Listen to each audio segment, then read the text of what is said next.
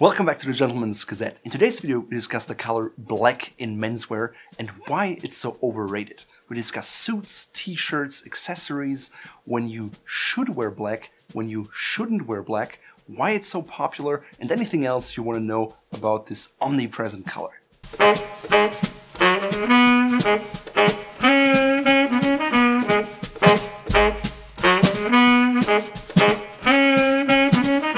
First of all, you have to understand why is black so popular and why so many people wear it. First of all, black is a very practical color.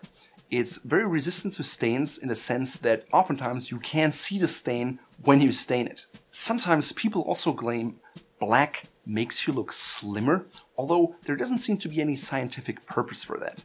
Now, if you just think about it, if a dark color makes you look slimmer, let's say a charcoal color would serve the exact same purpose, yet charcoal is not as popular as black. Black is widely available, and unlike other colors, it's a very simple shade that is very consistent.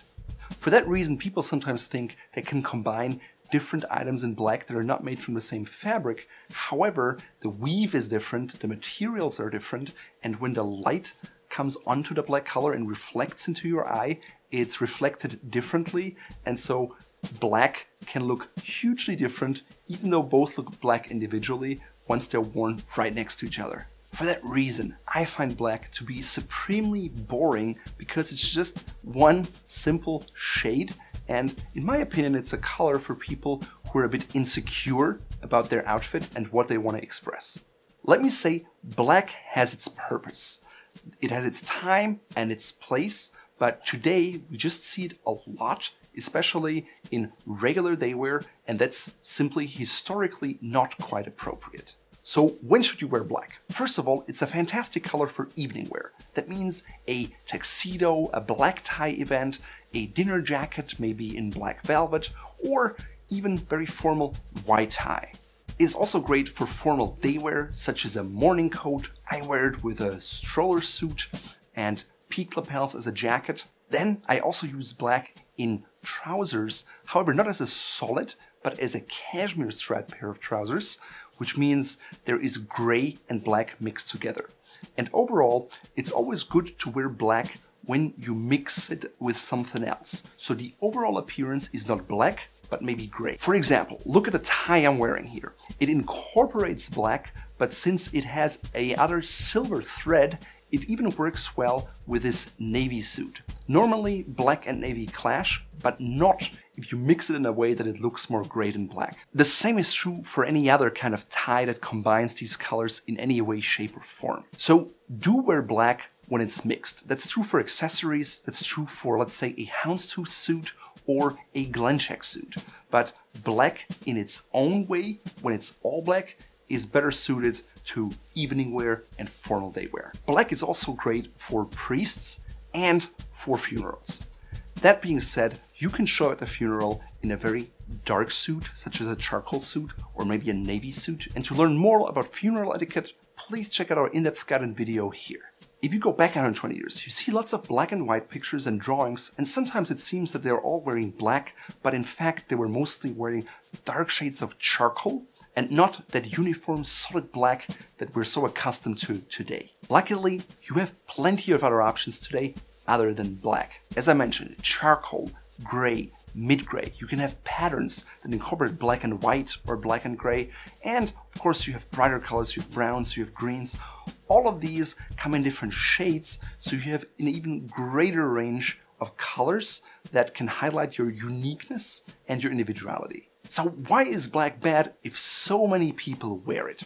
Well, if you go 600 years back, a lot of people thought that the earth was flat and not round, and it was a common assumption. So just because a lot of people wear black today doesn't mean it's the way they look best or it should be. One of the big drawbacks of black is that it ages extremely poorly.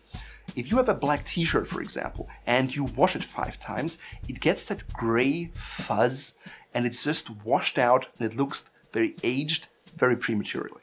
Basically, the color fades, and you can also see deodorant stains, which are lighter in color. So a black t-shirt looks old much more quickly than a gray t-shirt or a white t-shirt. Black is also not ideal because it absorbs a lot of energy of the light, so you easily overheat, especially during the summer. Black is also not so easily combined with other shades of gray, and especially not with navy. If you have a black jacket and navy pants, it just looks terrible. It's too close in color, but not quite the same, and therefore it's just off. The same is true when you wear a black jacket and a black pair of pants made of a different material, it just looks wrong. On the other hand, if you had a charcoal suit, you can easily combine it with a navy tie because it works together much better. It gives you a greater range of combination and it's similarly dark. So charcoal is the better black. Whenever you think about getting a black suit or a black jacket, go with charcoal and you'll be much happier. Now, that being said, if you have a black tie or white tie outfit, the stark contrast between black and white is very pleasing. At the same time, it's very formal and not very casual. In a very casual world today, wearing black and white during the day is just too strong of a statement, and it's much better reserved for evening wear. Next up, let's talk about black don'ts that I see all over the place that just look disadvantageous. Number one, if you care about your clothes, don't wear black dress shirts. I see men do that all the time, even at the Oscars. They have a black dress shirt with a black tie and a black jacket. It's a monochromatic look. You can't see any contrast and it just looks horrible. Also, black shirts look really bad with ties because generally a combination looks much better when the tie is slightly darker than your shirt, not lighter. There are a few exceptions when you have like a white tie and it can work with a light blue shirt, for example, but overall it's much easier to put together an outfit if the tie or your bow tie is darker than your shirt. Now, if you have black, there's no way that your tie is lighter in color. Okay, I admit it, when I started getting interested in clothing, I had a black shirt as well. It was a hand-me-down, I got it from someone. It had 2 chest pockets and honestly, it looked terrible. It even had short sleeves, but I liked it. I wore it with a white pair of pants and a Panama hat and black rubber-soled shoes. If you want to learn more about the style mistakes I made growing up, please check out this video about the 5 most common style mistakes I see men make. The second black don't is to wear black daywear suits and pants or jackets. As I said, great for evening wear, great for tuxedos. You can even wear your pants with a separate dinner jacket in a different color, and that's all great. But for daywear, most men assume that a black suit is the first thing they should buy because it's the best thing since sliced bread. Department stores are full of black suits, they're cheap, the fabrics are oftentimes less expensive to produce for the manufacturer, and so it's much easier for them to just produce a black suit because there are not enough people who are ignorant who just end up buying them. The only thing worse than a black suit is having just a singular black jacket, because that has a sport coat character, and a sport coat is always less formal and more casual. So wearing a black jacket with, let's say, a denim pair of pants is probably one of the biggest style mistakes out there you can make. If you live in a casual environment, throw out all the black stuff, donate it, and get something in different colors, especially a sport coat with a slight pattern, maybe in brown, maybe in green, maybe in blue, maybe even in gray. The third black don't is black t-shirts. For most people, if they wear them underneath a dress shirt, they just look bad because you can see the contours of the shirt and the collar and it just looks odd. If you work out, you can see sweat stains more easily, also deodorant stains. They quickly turn gray and get that fuzz that is ugly, and overall, you should always get an undershirt that is much closer to your color and skin tone. So if you're really black or really dark, try to go with something that is either dark gray or dark brown. They just look much better and you won't see the lines even if you have a white dress shirt on top of it. So what about black dress shoes and black accessories? I give it to you. They're the most popular items around because they're easy to produce and there's such a huge demand.